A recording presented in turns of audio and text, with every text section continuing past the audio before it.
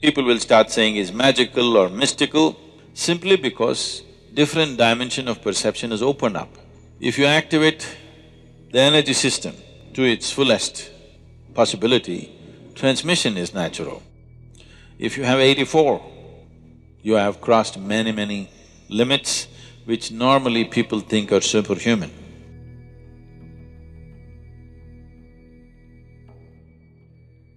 Namaskar, Sadhguru.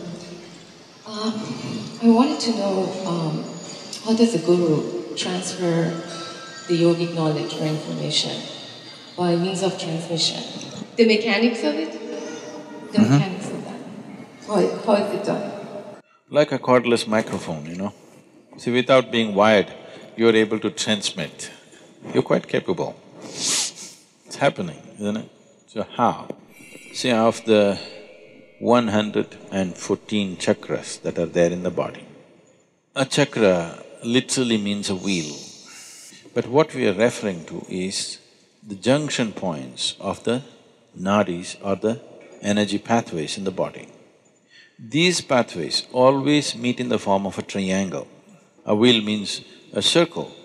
Definitely triangular wheels are more jazzy, isn't it? Would it look better? They always meet in the form of triangles, but we call them a chakra because when we see in somebody, we see it more as a circle because it's radiating a certain dimension of energy. Because it's radiating, all radiation always happens in circular form. You may throw a triangular stone into a lake, still the ripples are circular, isn't it? Just like that, this may be a triangle, but when we see it, it is circular. And another thing is, it suggests movement from one dimension to another. We say it's a chakra because it takes you across. So there are 114 chakras in the system, major chakras, there are more. Major chakras which can be worked upon are 114. Out of this 114, 2 are outside the physical body, 112 are within the body. Out of this 112, 4, there is nothing much to do about them. That is, if you work the other things, these things will happen by themselves. They don't need any system to be worked upon. So 108 are the things that can be actually worked upon. So there are 114 systems of meditativeness. The Yogi taught 112 different ways to realize. So, when he sat down with the 7 sages, the Sapta Rishis, he was expounding as to how the human mechanism functions. And there are 114 out of these 112. So he spoke about 112 ways of attaining one's ultimate nature. Parvati, his wife, who was a witness to this teaching, she's already attained, but now she's a witness. She's just hanging around in the program. So, she was looking at it and she said, why not more? Why only 112? There should be more ways. Shiva was completely focused on what he was doing. When she said this, he just dismissed her. He said, there are no other ways, there are only 112. She felt stung that in front of these 7 people, he dismissed her like that. So, she said, there must be more ways, maybe you don't know. He said, there are only 112. This impertinence. He said, leave.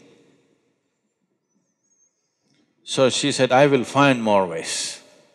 And she went. She withdrew into the mountains and did very severe austerities.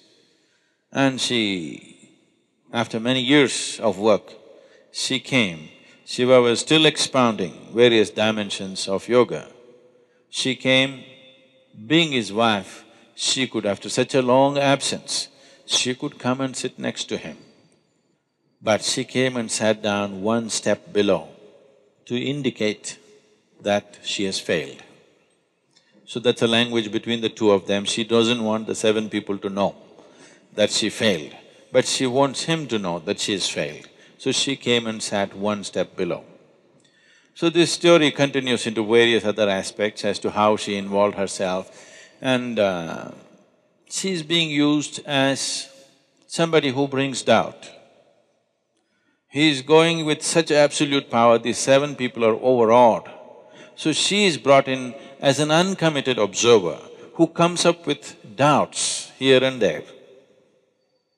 Because somewhere, tomorrow when it is taught, not everybody may be as committed and as focused and as receptive as the 7 people were. Naturally, they will come up with these doubts. So she came up with these doubts, which normally people would come up with. So these 108 are the things that you can work with. The remaining 4 just flower for you, this bonus. If you work well with 108, the other 4 will happen. It's a rewarding place. The other 2 will anyway happen. If these 112 have happened, the other 2 will anyway blossom by themselves. They are not within the physical structure of the body. So these 108, this 108 is a number that is manifested in this system because of 108 being a significant process or a significant number in the making of the solar system. So the diameter of the sun and the distance between the planet and the sun is 108 times over. The diameter of the moon and the distance is 108 times. Many ways you will see 108 being a proportion in the making of the solar system. That is the reason why, otherwise maybe we would have had 160. If suppose we were born in Mars, maybe we would have 160 or whatever. You must check the men and see. The important thing about Hatha Yoga is to constantly acknowledge that this body has taken shape like this body has become this kind of manifestation mainly because the way the potter's wheel is, because of the solar system, the way it is, that is why this manifestation. So Adi Yogi very clearly said, if this human body has to evolve further, some dramatic or drastic changes need to happen in the structure of the solar system. Only then the structure of the human body will change because it's reached its fullest development in terms of physical structure. Now, one can transmit effortlessly if all of this has opened up. If all the 112 are on, transmission is effortless. You want something to happen there, you don't have to go there, you can sit here and make it happen. To live a normal life, to live a full-fledged physical life, you need only 21 chakras. 21 chakras in your body are reasonably operating, nobody will think anything wrong with you. You will be full-fledged human being. What are the remaining things about? The remaining things, if they open up, it opens up various levels of perception. It opens up dimensions of perception that suddenly people will start saying is magical or mystical, simply because different dimension of perception is opened up. So, only 21 are needed to live a full-fledged life. The remaining are only about higher dimensions of perception, that you are no more human. In other people's understanding at least, you're very much human, this is human system. Because most human beings do not, the majority does not flower. See, right now, the coconut trees in Tamil Nadu, I think our trees are yielding some 90 nuts per year, per tree. A better managed farm in Tamil Nadu would yield 120, 125. The same coconut tree in Kerala yields 45 nuts to 50 nuts. The same coconut tree in Karnataka and West Bengal yields 240 to 250 nuts.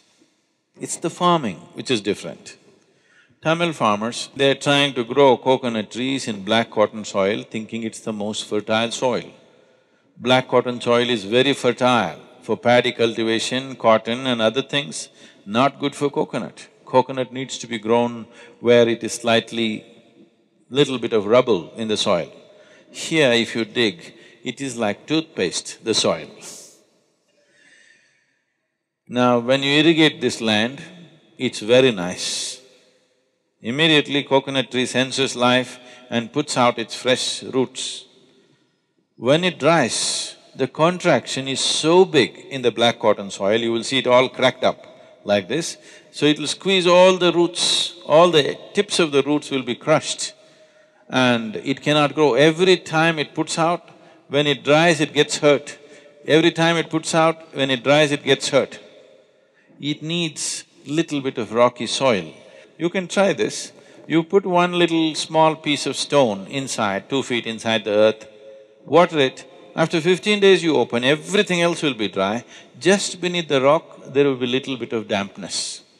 So always coconut tree goes and puts its tips of its roots beneath the stones because it knows always it is wet, always that will be damp and it will be protected, it will not be crushed. The same thing with a human being. A human being will not flower to his full potential unless you create an appropriate atmosphere for him. Internal and external, but largely fortunately internal, because we are mobile, we are not like trees, we cannot stand in one place and have the same atmosphere all the time. But there are people who do this. In India, this culture is there, this is called as kshetra sannyasa. Kshetra sannyasa means we will fix a radius. Let's say here we'll fix a radius from the dhyana linga. We will say this much is highly energetic. So those who want to just soak in that all the time, they will take a vow that they will never leave this diameter. This radius, they will not leave and go, they will always be in that only. This is a simple intelligence, like a coconut tree, if it decides to trek up the mountain. It does very reasonably well here, but if you put him up the mountain, in one day he will be down. The wind, have you gone up the mountain? No. If you go to the seventh hill, almost any season, wind will be at least like 50 to 60 kilometers. In the windy season, it'll touch 120 to 140 kilometers per hour. If you stand like this, it'll just throw you out. It's that strong. So if this guy goes and stands there, he won't stand for an hour. So, he better stay here. But the trees are stationary, we are mobile. For us to maintain an external atmosphere which is always conducive is difficult. So some people take this step which is called a kshetra sannyasa, they will not move out of that space. They fix a radius and just within that. So, because you want to soak in that external atmosphere, but the internal atmosphere is the most important thing for a human being as to how he keeps his interiority, that he builds this is called a kavacha, that you build a cocoon around yourself, a protective cocoon. Wherever you go, you are in the same atmosphere as far as you are concerned. It's like you get into an airplane, it goes up 35,000 feet, definitely your body wouldn't last there. But now you're in a cocoon, a pressurized chamber. Because of that, you manage. The same thing with the submarine. You wouldn't manage that pressure in the sea, but because you're protected, you manage. So like this, you create a cocoon of energy around yourself. Wherever you go, you are not a part of it, you are in your own cubicle that you're walking with. You carry your own cubicle. You don't get into anybody's space. You carry your own little space wherever you go. Otherwise, you restrict yourself. But the important thing is that all the chakras are on means you can simply transmit anything that you wish. The problem is always of receptivity. In the past, I've been saying this. I have initiated more people into meditativeness, those that I have never met and seen, than people that I sit with and conduct programs with. We've conducted programs at the most for a few million people, but we've initiated many, many more people. They're meditative, but many fools do not know they can meditate. When they sit, not for meditation, they don't even know that they must meditate. If they sit somewhere, their experience of everything is way better than others, but many of them still don't have the brain to understand that they are naturally becoming meditative without any effort. Some have, and they sit down, others don't sit down, but their experience of life is way better because they're meditative in nature, because they've been initiated directly. So we can transmit this to anybody. Receptivity is the problem. To generate receptivity, there is a lot of work to do. So, you can sit here and let's say you run a radio station, you can transmit in the air very easily. But if nobody has a radio, what is the use? Let's say you started transmitting from a radio station before Marconi came, and nobody has a radio, but you're transmitting and transmitting. What does it matter? Nothing happens, isn't it? So, that is always there. There is some impact of the transmission on people, even if there is no receptivity, but it does not translate into other dimensions because there is no receptivity. It is easier to transmit to rocks than to human beings. I'm not trying to praise rocks and insult you, but it's easier to transmit to rocks because certain type of rocks have the necessary physical integrity, but they don't have a brain. They don't think themselves out of things. See, the problem with human being is largely he has thought himself out of many natural capabilities that he already had. Aren't people thinking themselves out of their joy? Haven't they? How they were when they were children, haven't they thinking themselves out of their joy and love and natural things that they had? So, human beings are thinking themselves out. Because of that, whatever you give them, they can think themselves out. Today you teach them something, well, you have seen many of you, they come to Bhava Spandana and we blow them out. It's really a hit. Oof, everybody is hit and fantastic and dripping with ecstasy. But after 6 months, they will think themselves out of it. So, not everybody knows how to use their thought in a constructive manner. Largely they're thinking themselves out of their well-being. They were quite well when they were children, they thought themselves out. So thought is not working always for human benefit. Most people do not know how to use it for their well-being. Largely people are using it to work against themselves. If you activate the energy system to its fullest possibility, transmission is natural.